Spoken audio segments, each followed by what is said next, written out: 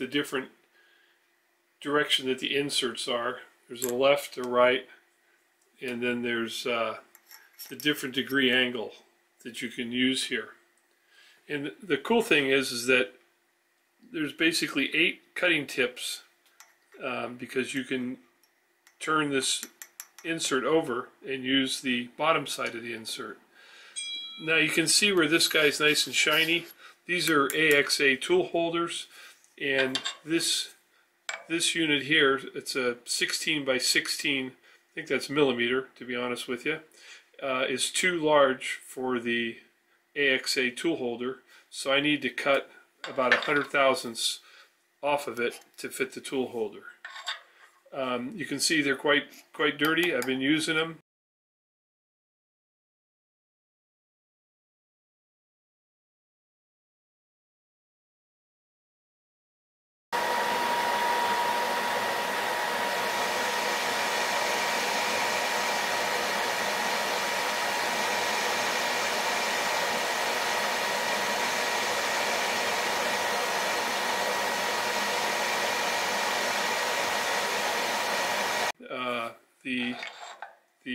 I didn't even clean it, just brought them on from the lathe. The inserts working real well, they cut well. I've been real happy with them, and I've been working them hard, to be honest with you, especially this tool here. We'll go over to the mill and I'll show you how I knock the top of this guy off. Typically a tool holder that uses a carbide insert has another piece. Forget the actual terminology of this guy, but that's what the actual insert ends up sitting on. And I wanted to show you this. On the bottom there's an Allen head screw right here. This is the stem for this guy right there, but I think you might be able to see it, is that this is it's not concentric. It's so it locks the tool in. So when you put the insert onto the post, you actually take a wrench and turn to lock the insert back into the receiver, and then you can put the top notch holder down on top of it. Pretty nice setup.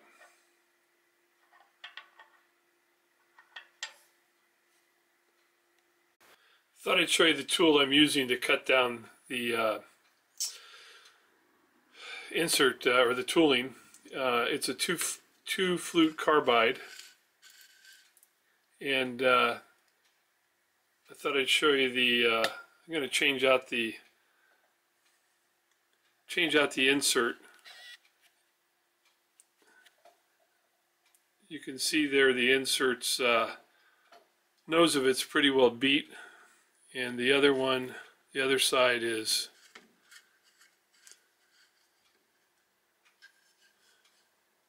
pretty well hammered itself.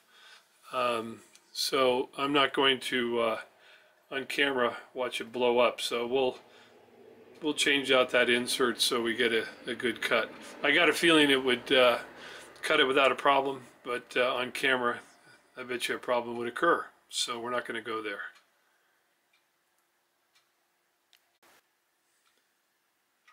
Well, it's a change of plans. After looking at those inserts, I didn't have any replacements, and those were hammered enough.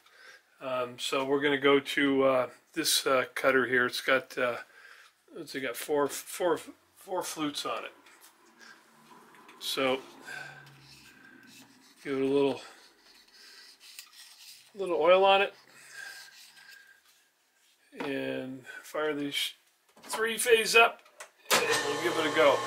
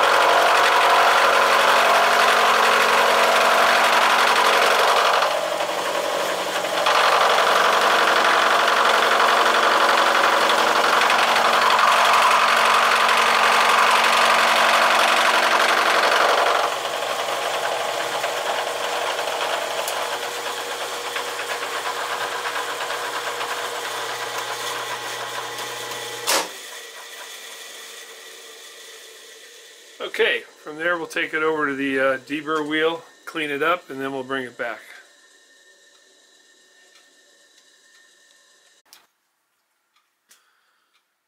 So there's the tool back from being deburred and ready to be fitted in a AXA tool holder.